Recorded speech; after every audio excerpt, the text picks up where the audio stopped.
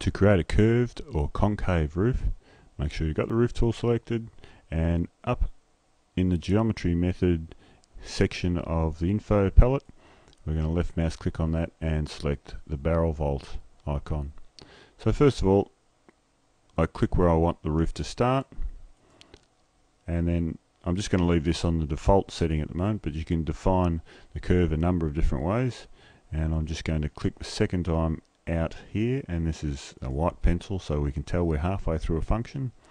And then to complete the curve, I double click, and then the pencil is still white, which means I'm still in the middle of a function.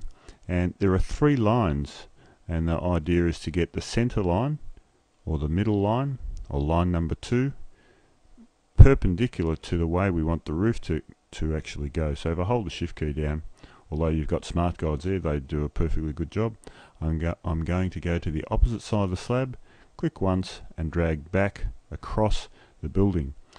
Once I click again, this palette comes up, and here we have our pitching height and the roof thickness and the treatment of the end of the roof. So I'm just going to leave that all okay. Click OK, so there's our roof.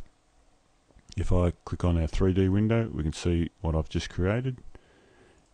Now, if I do the same thing, double click there and start this side and drag back in the opposite direction and just accept it, we will see that it creates a concave roof. So I find it always safer to, I'm just going to undo that. I always find it safer to draw a roof and go to the opposite end of the slab and drag back across the slab and then accept it, and then your roof should be going the right way. We can also create more complex roof forms by not finishing that process so quickly. I'll show you what I mean. Just going to delete that roof at the moment. This time I'm going to create a roof over the longest side of this slab. So if I left mouse click once, in the previous example I double clicked after defining one curve, but this time I'm only going to click once and continue with the definition of curves. I can also change it, I might just change it to a straight line there. But when I want to finish off the profile, I double click at that point. Then the lines come out from the roof contour, and I'm going to the other side of the slab and drag back over the slab.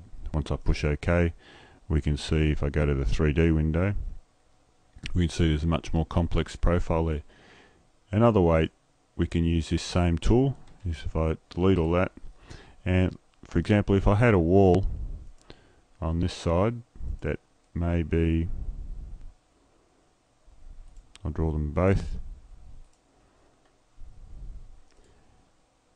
in floor plan, and over here the height of this wall, if I made this 1 meter, and if I open this section elevation line,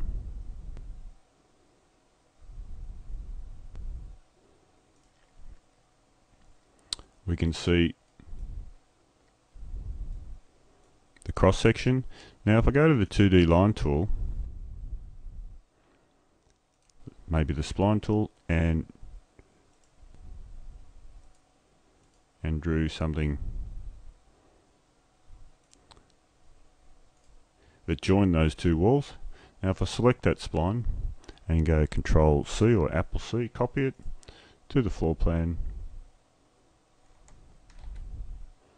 just paste it and drag that to there,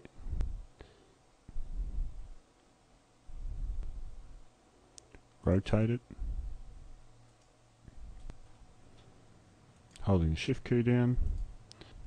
Once my line's in the correct position, I go to my roof tool, make sure I'm on the barrel vaulted roof, hold my spacebar down, left mouse click on it, and then drag over the building, click on the opposite side, let the shift key go, drag back across the building, and over here need to change this to 1 meter, which is the height of the lower wall. Push OK. Now if I push 3D window, we can see we've got a fairly complex profile just by copying and pasting 2D lines from the section elevation window. We can also draw curved roofs in the 3D window, so if I just select all the roofs, clicking on the roof, Control A, delete, I'm just going to make these two roofs identical in height. So I'm just going to click on that icon, drag that up so there's a tick there, click. So I've got two 3 meter walls now. If I click on the roof tool, make sure I'm on the barrel vault, I can left mouse click there, left mouse click on the opposite wall, make sure the pencil's black, and then I have a number of options. I can create a complex roof, just a gable roof, and a curved or vaulted roof.